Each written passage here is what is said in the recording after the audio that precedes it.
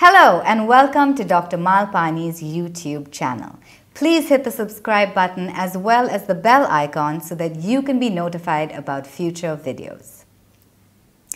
One of the commonest questions patients ask us is, what are the do's and don'ts after the embryo transfer?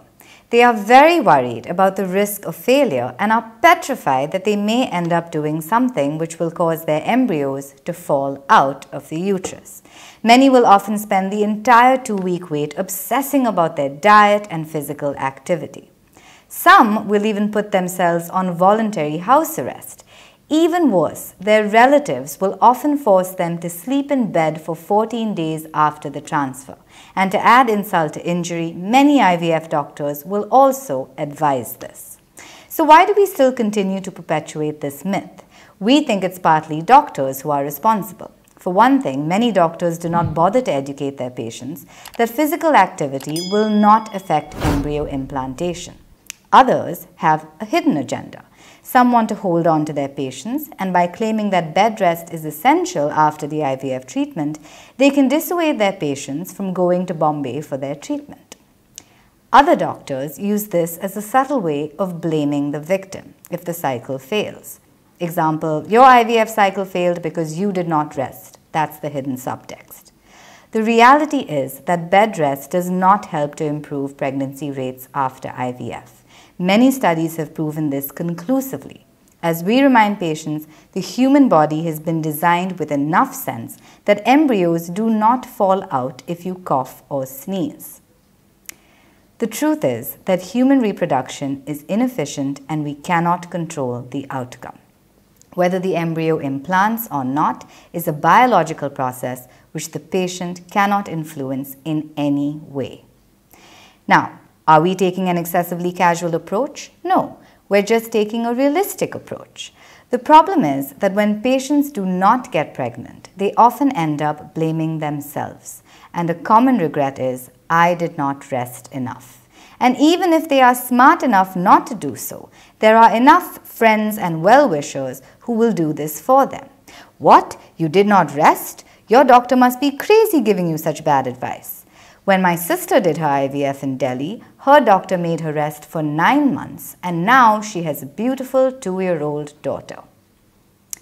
Once the embryos have been transferred into the uterus, they are safe and cannot fall out. This is simple common sense. IVF embryos, once they have reached the uterus, do not remember that they have spent 3 days in an IVF incubator. They are just like all other in vivo embryos which are formed after intercourse in the bedroom. Now, whether the embryo spends 3 days in your fallopian tube or in a test tube makes no difference to the outcome. You need to have enough maturity to understand that the final outcome is not in your hands. It's important that you not blame yourself in case you do not get pregnant. Doing this just makes a bad situation worse. Trust your gut instinct and your common sense. Your body has enough wisdom to guide you as to what is fine and what is not. Our advice is simple. Don't do anything which you may regret later. Curtailing physical activity during the 2-week wait is a huge challenge for women who already have a baby and are doing IVF to complete their family. They feel torn between their desire to pick up their toddler and their fear that this strain may expel the embryo. Now, a word of advice to spouses. You are very likely to be overprotective during this time. You will want her to rest and take things easy. You will tell her not to go to work or to be very careful as to what she drinks or eats. Now, while we are sure your wife will enjoy this pampering, please do not go over the top.